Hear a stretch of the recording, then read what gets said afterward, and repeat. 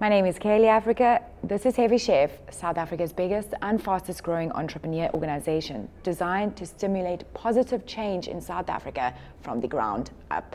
Now today we're talking to a man who knows a lot about influence and of course influencers, Bradley Elliot. Bradley Elliot is the founder of a digital marketing agency called Platinum Seed that creates impactful digital experiences. He is also the founder of Continuon, which is a software that uses machine learning to investigate a brand's social following in terms of a number of metrics that actually dictate whether those individuals are in fact influential. Ladies and gentlemen, Bradley Elliot.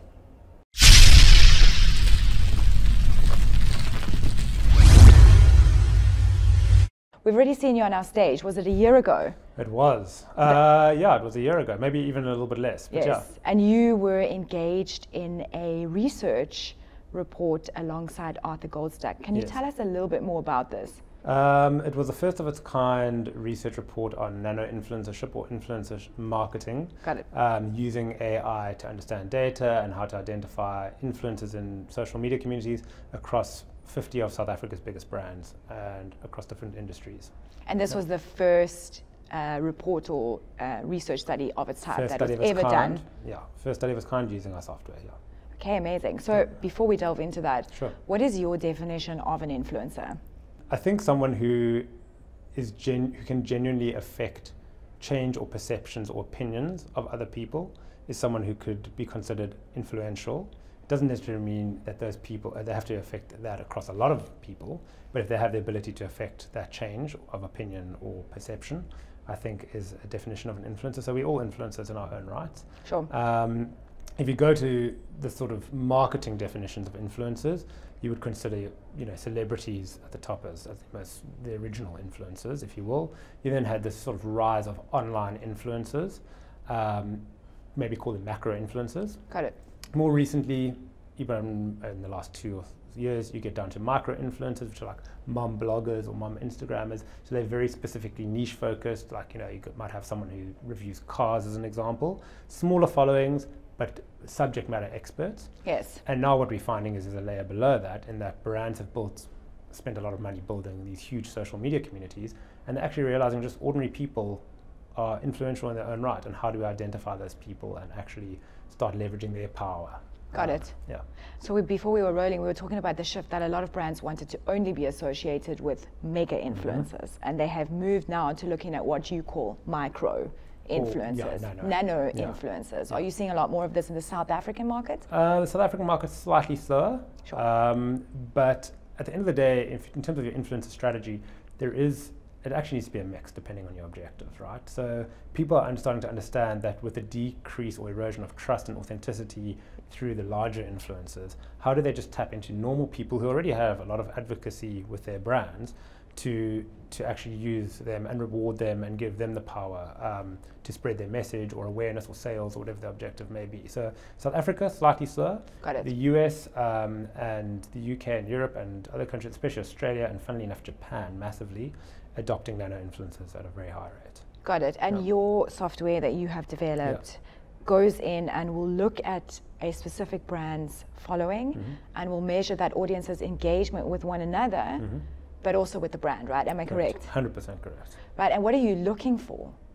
We're looking for which people in those communities spark action amongst the rest of the community. Which are the ones who drive a brand message or piece of communication or conversation within that community. So sparking action is really the 2 key words 100%. That we're looking at right here. 100%. Not sparking eyeballs, how many people see the message, but how many people then take action as a result of seeing that. Got it. Yeah. So let's talk to that misconception, because I think there's so many people that go around saying, well, I am an influencer because I have X 100,000 followers.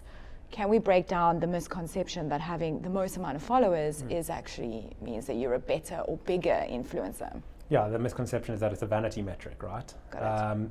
So even this morning, I actually got a tweet from someone who was trying to sell me their Instagram account or get me to sell their Instagram account on their behalf. Got it. Because they have got a huge following. The big problem is that, firstly, if I'm putting out a message to that following and there's no action that's taking place, what does it really mean? So nothing's happening. Yeah, people may see it, they may not see it, but if they do see it and they're not taking action, then I'm not really influential. Got it. In our opinion, at least. And secondly, there's a huge issue around, are those followings actually genuine? Because there's 17% of all accounts on Twitter are fake. Facebook just did away with something ridiculous like 200 million bots as an example. People buy followers. It's very easy. I could go get 50,000 followers tomorrow. There's people sitting offshore, like literally creating accounts, fake accounts. So it's a vanity metric. It doesn't hold any real value in our minds. So without using software like Continuum, people are going to be unaware if the followers are fake or real, correct? Listen, we don't identify whether a person's followers are fake or real. There are tools that can do that. Sure. What we identify is someone who's an ordinary person, do they spark conversation and action within your social media community? And as a result of that, does that invoke further action? So by way of a practical example, if you, we'll use Heavy Chef because we don't have Chef. Great. So if I like Heavy Chef's post that it puts out on Facebook and it shows on your news feed and you see it, we don't really care. But if you see it and you then take action, you like it or you comment or you share it, and then your friends then see it and they like it, who was the starting point in that? It was me, right? So I've got a sphere of influence. Got it. Another great example came out of the sort of Fire Festival, the whole deal that went on with influencers there. And if you watch that documentary, right at the end, they go, it took 10 supermodels to make this festival, the hype. But it took one tweet from a guy who had 450 followers of a sandwich to bring the whole thing down. Yeah. And now he was the catalyst in that, right? So if you think about influencership, think about it on that sort of spectrum and scale. Yes, and now we're talking, we're talking about positive influencership as well as obviously the negative in that case, right? Which unfortunately for them had a greater effect. Yeah. If brands want to yield the power of influencers, how can they safely go about doing so? Sure. I think the first thing you got to look at is what our values as a brand. Like, what do we value? Like, really understand that about your brand. The next thing you've got to do is you've actually got to do your homework, right? You've got to see if you are using big name influencers, who have they worked with in the past? What do their followings look like? And do they resonate with what we stand for? Because it really does all boil down to, and I keep on going on about trust and authenticity, and I tend to always have this theme when I talk to people, but there is an erosion of trust in the world, number one, but especially in social media. And are they authentic? Do they come across as authentic? And that's what's great about using nano influencers as part of your overall strategy, is that they are just ordinary people. They are they don't want to be paid. They already love your brand. They're already sparking and evoking action. And it's just very authentic, right? And that actually creates cut through. Got it. Yeah. I think my other question coming from a South African perspective is, how do we influence the marketing or brand managers as to what real influencers actually look like? Because it definitely seems like there has been a mismatch for a long time in South Africa. Yeah, there's a joke at least in our business, where if you want to create a big alcohol brand, just stick like AKA or someone on a billboard and you can go for it. Yeah. But I think it boils down to education, like everything. Got right? it. We need to educate our brand managers on how to actually understand that. But that also, on the flip side, boils down to accountability within brands and marketing departments. So I think what's great about the rise of digital transformation is that it is making marketing departments far more accountable. Yeah. Because you can no longer hide behind vanity metrics around, brand equity and awareness. You actually have to be driving the bottom line. Yeah. And therefore, those decisions that they take need to be there needs to be far more accountability. So I think it's education on the one side, but also internally, it's accountability from a brand perspective. So you talk about these metrics that would measure influence, right? Or influencers. Yeah. Are you okay that we delve into some of the metrics that your algorithms or your AI AI or whatever it is that lives behind these fancy terms is actually looking at? Yeah, sure. So it's machine learning, which is, I guess, a function of AI. AI is also being blown up and hyped, so I won't push the AI conversation. But we look at basically 24 factors. The one I just already explained to you is how many further engagements as a result of my engagement does a piece of content get. I guess that's probably really one of the most important ones. Sure. We then look at how frequently people engage, what time of engagement. What type of engagement is it? Is it like, a like versus a share versus a comment versus a retweet? And is there a hierarchy in terms of what's better? Yeah, hierarchy. Okay. Trust factors, like do they have a full profile? Do they have a proper image attached to their profile?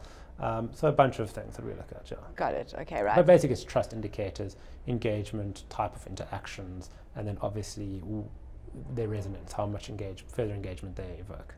As the founder of both the digital marketing agency and Continuum, right, which is AI-powered software that is measuring influencers, what type of influencers would you like to see more of stepping up in the South African space? So I think around the type of influencers, I think I'll go firstly down to their values. And I think what we're seeing, and a hell of a lot of it, is that people are trying to become influencers. And you don't try, it's not like a degree that you go and become an influencer. You become an influencer through being a heavy chef. Got it. Right? You got to walk the walk. You got to actually have done something. So don't try to become an influencer, and don't try to do it just to get the money, because that's the first thing. So in terms of values, it's people who are genuinely authentic, who know what they're talking about. Got it. Who actually have a passion for what they're doing. And that's really what it boils down to, because that's when you are authentic, is when you actually A, understand what you're talking about, and B, you actually have a passion for it. In terms of what categories or industries those might fall into, you mentioned earlier, you see a lot of beauty influencers, and they actually are genuinely influential. They love they actually are trying to add value to their community by going, listen, this product is not great and this one is, and they're not being paid. That's what's great. It's very objective, very truthful, and those are the best influencers, the ones who know and categorically state, sure, send me a sample of your product. I'm not going to say no. Sure. But understand that I'm going to be honest in my review about it. So that's really important.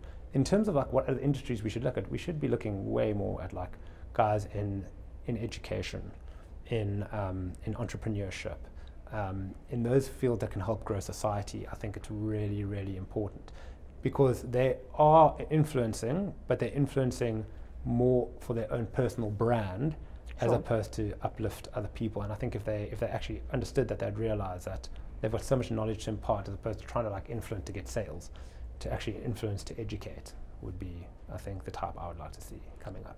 Got it. So at Heavy Chef, we often say, if you really want a big social media following, do the work. 100%. Because if you do the work and you're really, really amazing at what you do, the social media following will come. But if you start the other way, somewhere along the line, that inauthenticity is going to ensure that you fall off the rails. Yeah, and I mean, I might even challenge that a little bit and say, even if you are really good at what you do and walk the walk, you may not get the social media following. And that's fine, because you're influencing in the real world, which I guess is really where it counts. Yeah, we were talking about influence, where people on social media, there are some people that are so influential that the people on social media are doing the work for them, that they don't even need to be on social media. People are, re-quoting them and whatnot. 100%, yeah. Okay, well, thank you so much for your time. Thank you for yours. It's been a pleasure to talk to you. And we'll engage with you when the next survey or the next, round of research on influence actually comes out. Hopefully.